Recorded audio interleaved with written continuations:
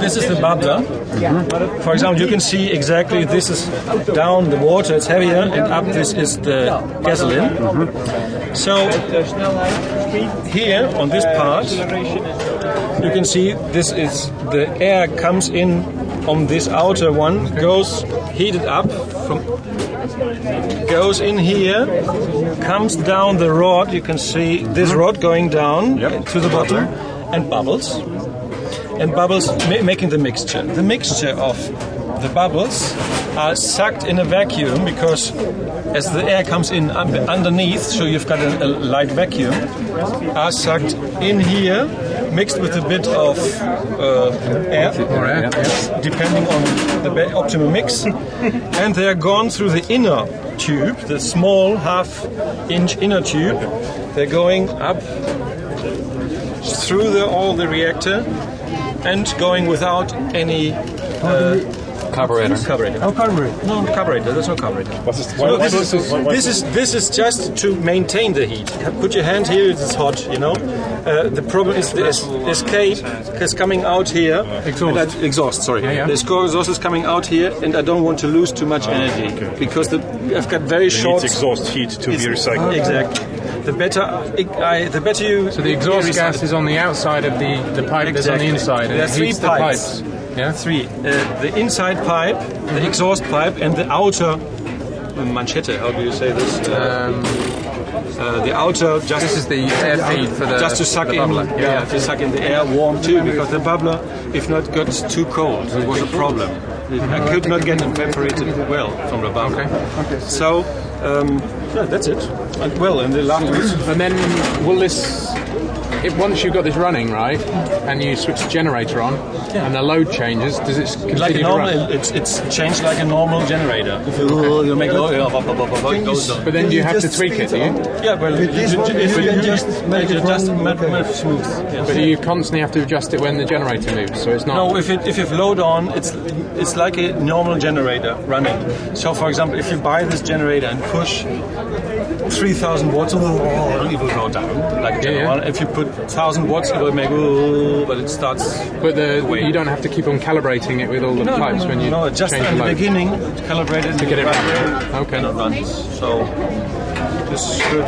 There's an overload system inside too. It's okay. It's nice to set up to work. And it's still got a spark plug and everything else, yeah? Yes, it's just original motor. Okay. Only thing I throw out the carburetor and I put. Why does it not need a carburetor anymore?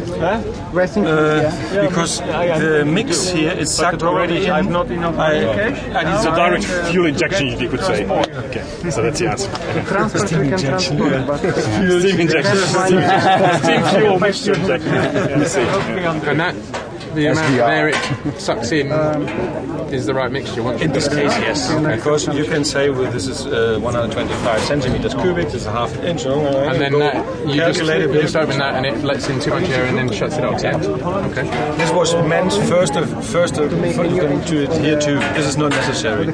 But I had this because I made some HHO experiments. I wanted even more, even less. And does that work too? No. It's don't do it. Don't do it. Don't ever mix it. Why? If you put HHO here, the HHO is too quick. If you have only one flashback, and now it explodes this. No, it will go back inside the bubbler. Okay, and if the bubbler explodes with the HHO flashback, you have a gasoline explosion. It's a nightmare of every fireman. Don't do it. So there's obviously some security implications. No, it's so off. It's just to shut it off and the engine. What about the legends about pure water machines? They just run on pure water. Yes, we tried things too with the spark plug, with the plasma. You know, some people on the web has got the plasma spark plug. It does not work. Why? Where would the energy come from? Exactly. You have to the dissipation in the moment is the problem. You have a plasma spark and it makes a big bang, but it's not enough to make all the water. Exactly. How do you say it? Do you want me to come up with a design that's more efficient than this? Obviously. Yes. I'm an exhaust engineer. Yes. I would take the machine with you. Those things together. I have one of these in my shed, so I mean, but I can do some sketches and help you out, maybe. Yeah, no. On the exhaust efficiency. I need the one for the big truck. Okay, yeah. This I will need because the concept for 8.4 liter on 6.6 is completely different. Right. No, I worked for a large car manufacturer in Essex. England, yeah? Welcome. The website where it's in German, it's called Hydronica with C, hydronica.blogspot.com. Thanks.